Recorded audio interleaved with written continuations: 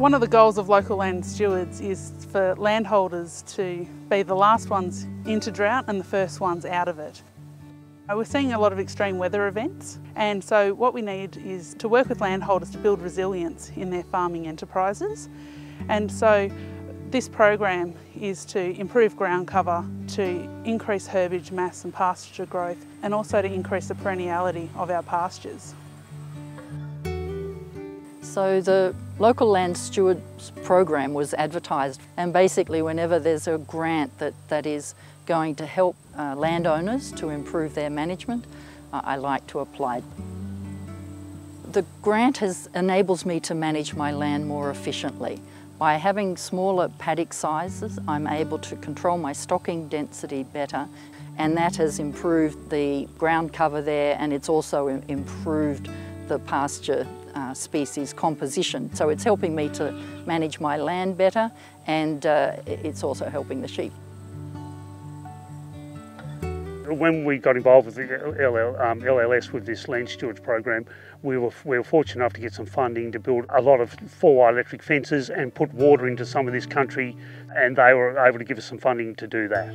I mean, at the end of the day, I'm trying to split a lot of this 1,200 hectares into 100 odd paddocks, and it's costing. It obviously has quite an expense to do that and put water there, and it was just an opportunity to get some funding to speed up their operation so I can get more paddocks up, which will increase rest in our country and also increase intensive livestock when we do graze these paddocks. Most obvious thing is, I know within 3 months if I'm going to run short on feed, whereas with the traditional way I used to farm, I didn't know probably till the week before, and even then it was questionable if I ever knew. There's so much less stress in your life through doing this sort of grazing. It's just so much less stress. What I have seen is that the ground cover has improved dramatically. I've got a increasing percentage of perennial species now, and the sheep are grazing all of the paddock.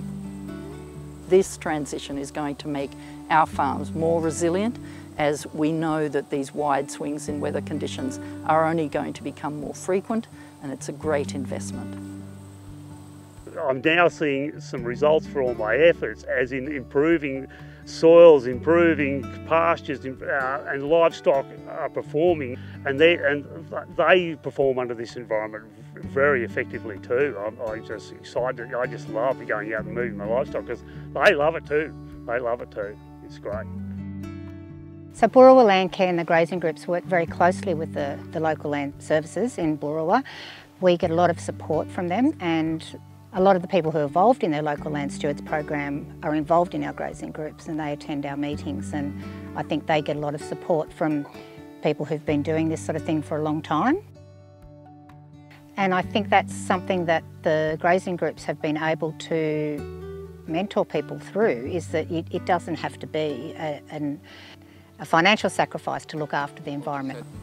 I think the best thing about the grazing group is, yes, the technical information is fabulous, it's that social group. It's being able to talk with farmers who have been through the same thing, who let you know that there's light at the end of the tunnel, and you support each other. Longer term, I want to leave the land better than I found it, and so I think having a carbon neutral production system that's giving you a sustainable fibre and high quality food, I think that is my aim, to be able to contribute to sustainable development in Australia. This is not going to be something new and different anymore. It's just going to be the way that people are choosing to manage their land.